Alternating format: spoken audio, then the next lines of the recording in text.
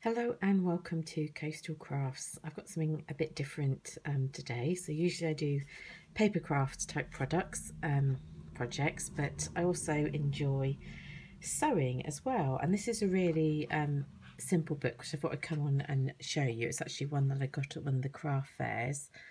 It's called My Felt Doll by Shelly Down.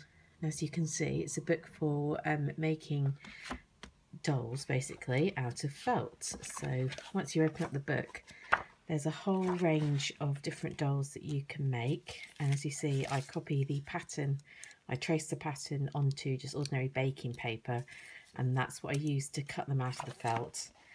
So it gives you a range. It's got the mermaid, which is the one that I had a go at making. This lovely lady out on the night town. There's a whole range of them. That one looks like she's in her underwear, but I believe she's going to the beach. As you can see, there's the patterns to show you a bit about how they look and detailed instructions on how to make them. And I think at the start, yeah, that shows you all the different ones that you can make from the book. So a whole wide selection, including a little fairy there, which is quite sweet, and the schoolgirl as well. She's another really nice one. So this book, and I think I actually paid the retail price, $15.99, if you were interested in getting it. But this is the project that I've made today. This is the little mermaid.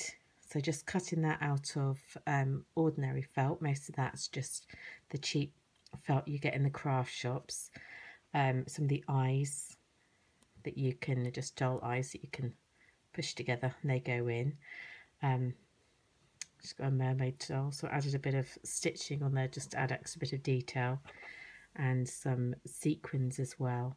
She's got a little bikini top on, though she's got not much to hide really, and just a bit of a necklace on there as well. So the hair could have done with some slightly better wool, but she's kind of cute anyway. So yeah, that was great fun. So if you are also interested in sewing but haven't done that much of it before, maybe because it's quite a simple project, this could be a book that you might be interested in getting. So yeah, it's a bit of a book review of my felt doll and an example of one that I've made up. I'll see you again soon. Bye.